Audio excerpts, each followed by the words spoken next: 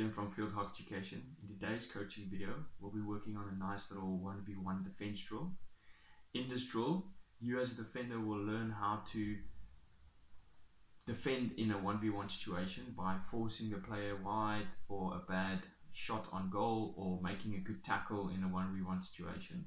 Where as an attacker, you will learn how to eliminate that one defender so you can get the best possible angle to take a shot at goal. I hope this video will help you in your next training session. Thank you for watching this video, and let's go. If you have not subscribed yet, please click that little icon in the bottom corner. Please like this video because it shows the support towards my channel. Thank you for all the support so far in this channel. I really do appreciate it. And enjoy the next video.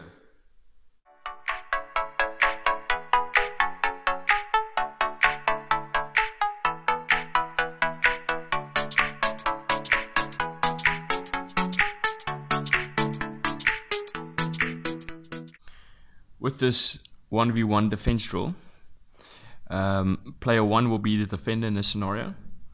You as a coach, you can double up. If you have more players, you can double up on the cones to make it a smooth transition. So if this side is done, then they can just start automatically on the other side.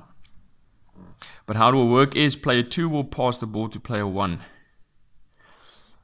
Player 1 will receive and pass the ball back to player 2. As soon as player 1 passes the ball back to player 2, player 1 needs to put pressure on player 2 to force player 2 to pass the ball to player 3.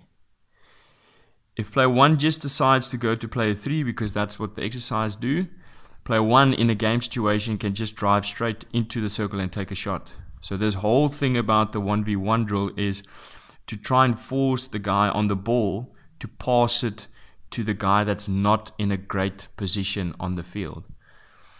So player 1 will then put pressure on player 2 so that player 2 can pass the ball to player 3. As soon as that happens, player 1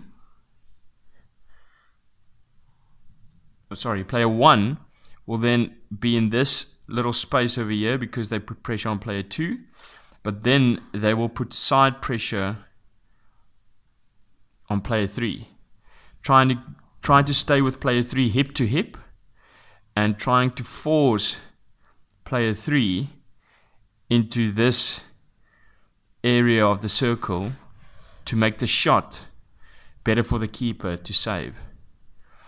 They need to try and defend it where the player 3 doesn't go infield, so it doesn't cut infield so that they can have a shot there, but rather try and keep them on this side so that can actually get to a phase where they can take a shot here. Because you as a defender, you can back your keeper to take a shot from this angle rather than taking a shot over here.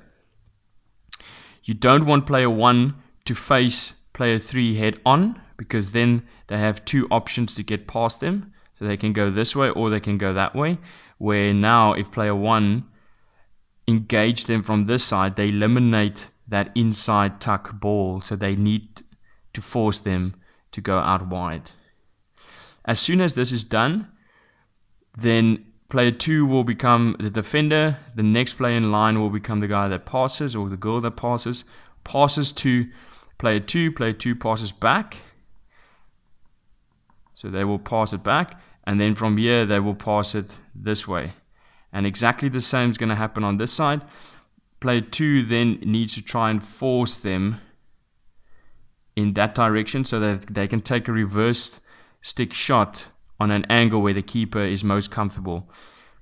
Not try to get them infield so it can be easy for this player to take a front stick shot with two options to aim at.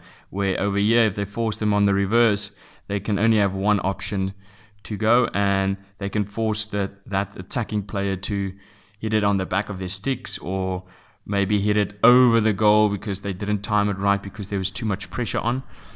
But from there, you as a defender, you need to try and defend as much as possible so that you can force these players into these areas for a bad shot so the keeper can be most comfortable with that shot.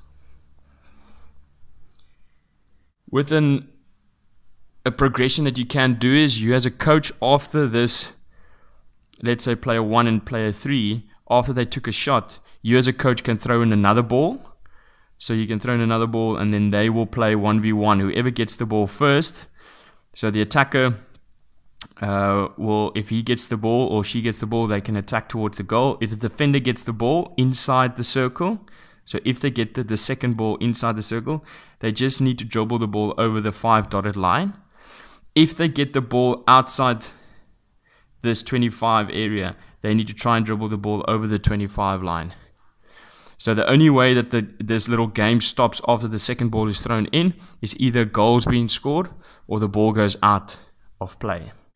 With progression 3, after the second ball has been played out, the third ball can be then, the player that's standing on this cone will be the next player to pass him the ball, but whatever player is first, player 1 or player 3, they need to post up outside the circle so that player 2 can pass them the ball, and then from there they can play the 1v1, and then both of these players can then try and score inside the circle, or inside and try and score.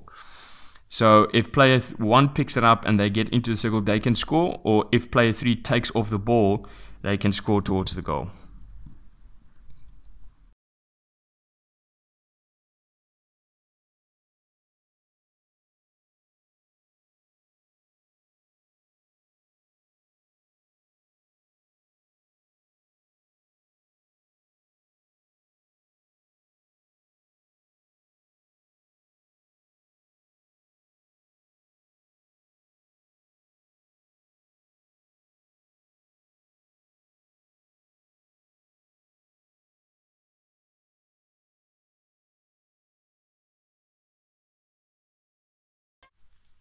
So that was the nice little 1v1 defense drill that you can do with your players.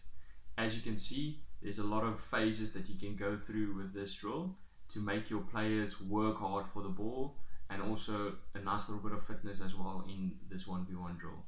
I hope you enjoyed this video. Thank you for watching this video. See you next time. Bye bye.